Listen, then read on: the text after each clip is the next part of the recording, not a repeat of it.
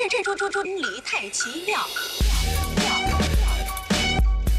tonight, Scott Reed has just some of the highlights to what's going on in Melbourne this summer.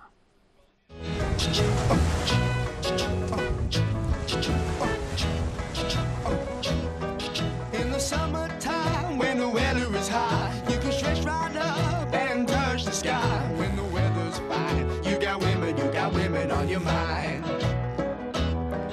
Have a drink, have a drive, go out and see. Summer's almost here, so do Mother Nature a favour.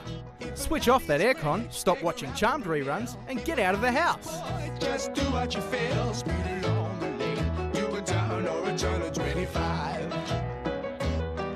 When the sun goes down, you can make it good and live by. Melbourne, voted the world's most livable city, has a plethora of fun and exciting things on offer this summer.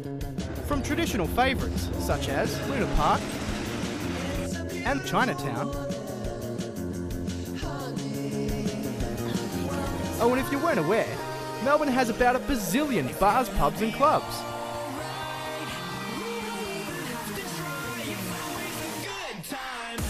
If you're strapped for cash like me, don't stress. There is still so much our beautiful city has to offer that can match your budget or is completely free.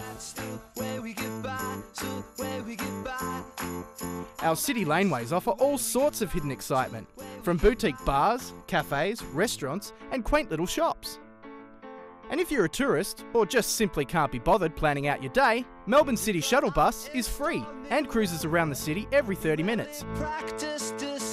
Here at Melbourne 22, we're giving you all the inside goss on what's hot this summer.